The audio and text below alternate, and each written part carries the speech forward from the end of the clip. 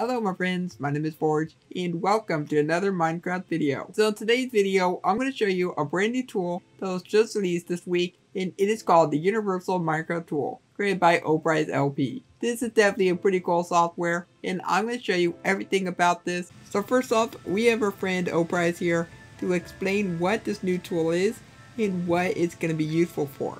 All right, I love talking about this. First off, thanks for having me on your channel, man. This is awesome. So, the Universal Minecraft Tool is an all-in-one suite of Minecraft apps that give you complete control of your Minecraft world saves. Comes with a brand new NBT Editor and Converter built from the ground up to work with every edition and virtually any version of Minecraft. When you first open up the Universal Minecraft Tool, it's going to ask you to sign in with your email and password. But however, you can only sign in if you already bought a subscription. But once you're signed in, you have to choose a program. You have an NBT Editor or a Converter. Now Matt, besides the Converter and NBT Editor, are you planning on adding even more apps? You bet. So at launch, the Universal Minecraft Tool has two programs, the NBT Editor and the Converter, but this is only the beginning. I have plans to add even more apps to it that will really blow your mind, and I can't wait to share more with the community. The World Converter will support several different platforms,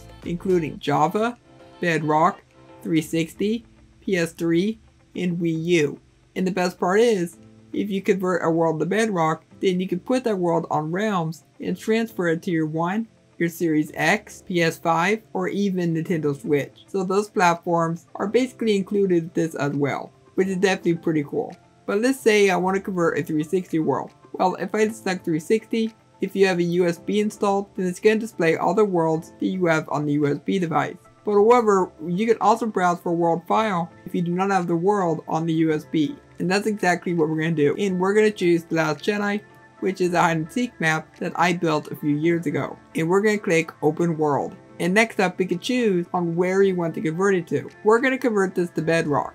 And another cool thing about this is you can output it to a different version. So let's say you don't want it outputting to 1.19.20 and you want to convert it to, let's say, 1.16. Well, if you select 1.16, then it's going to go in that world format. But if you were to select the latest version, then you would get the extended underground, which means you get the new caves, you get the new underground features, which is absolutely awesome. But obviously, if you're on a super flat world, it's not going to give you any new caves. But we're going to select next, and next up, we resolve some options. Now, I will be making a video going into further detail on what all these different features do, but this part of the video is just to show you on what the converter is capable of. But we're going to go ahead and click on next. In this conversion process, it is definitely quite quick. And that's what I love about this. No matter how big your world is or how small your world is, it's always going to be a fast conversion, which I really do love. But we're going to select Save World and should automatically open up where all of your Bedrock worlds are.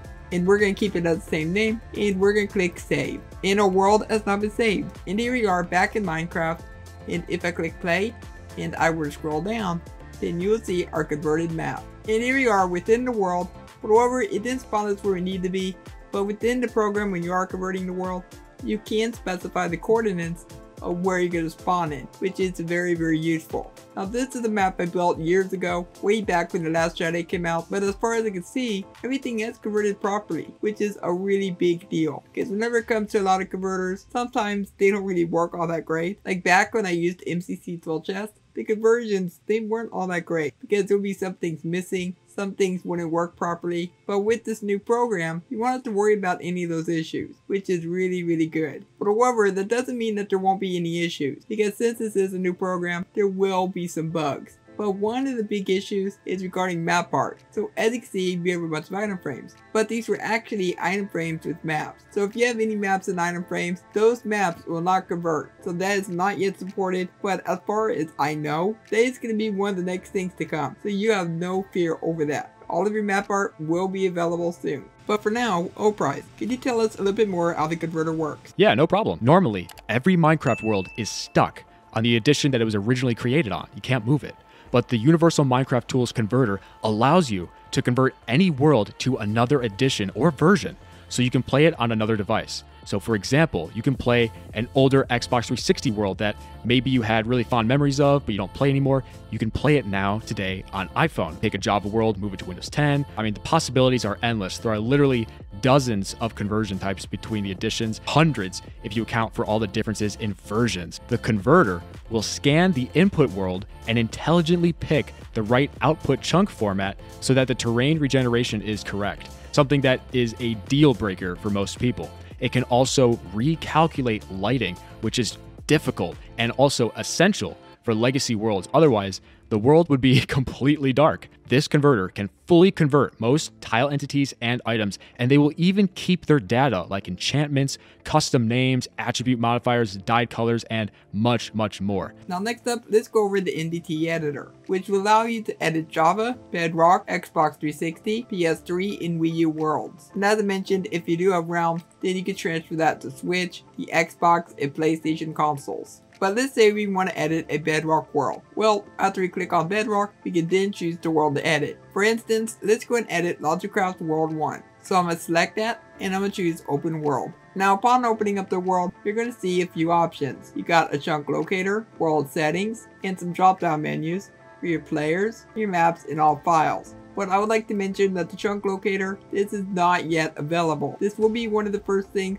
that will be coming in future updates. Before we go any further, Prize, for those who don't know, can you explain what is NBT editing? Great question. NBT is just the name of a file format used by Minecraft to save your worlds. Normally, you can't change it or do anything with it, but an NBT editor can make changes to that file to trick Minecraft into thinking you last saved it in a different way. So for example, you can trick Minecraft into thinking you have a villager with a custom trade that gives you a max enchanted sword, for example. It's also extremely useful for making quick changes to your world settings, such as turning off cheats or commands, or changing the world seed. The options honestly are pretty much endless. We have world setting. From within here, you'll be able to edit pretty much everything about your world. From your abilities in the world, which includes things like attacking mobs, attacking players, build mode, flying mode, or invulnerability. And plus you can change your fly speed and your walk speed and a few other settings. And then we have experiments. And by experiments, they mean the experimental toggles. Have you ever enabled the toggles to do anything in your world? So we have experiments ever used, which is 0 because this world has never added experiments. And save the toggled experiments. Yet again, since I've never done an experiment, never enabled any add-ons in the world, it is going to be set to 0. And then we have world policies, which is absolutely nothing in there. To be honest, I'm not even sure what world policies are. And then we have last opened version, which would have been the last version that this world was opened up in. And then we have the minimum compatible clan version, which would be the base version of whatever you're using. And then you have all of your basic features regarding the world. If this is a flat world, you can choose what the blocks are. Oh, I love this so much. So you can choose what biome ID you have. I think one might be plains. You can even edit what block layers you have. So for instance, for a regular flat world, it goes from grass to 2 layers of dirt to bedrock, and that's basically all we have. But if you wanted to change the amount of dirt, like let's say 33, then you can absolutely do that. So that means that we'll have 33 layers of dirt to build in. Or if you don't want to use dirt at all, then you can change this to a diamond block. So that means that you can have 33 layers of diamond blocks.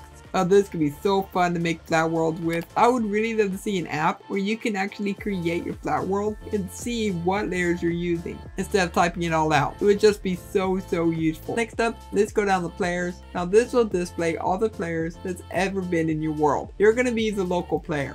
And once you've chosen the player, then it's going to show you everything that's regarding that player. And just like we saw in the world settings, we even have the abilities of the player, such as the ability to attack mobs, to attack players, being able to build, and so on and so forth. As I mentioned, this was all in the world settings. But then we also got armor, so it will tell you on what kind of armor you're wearing.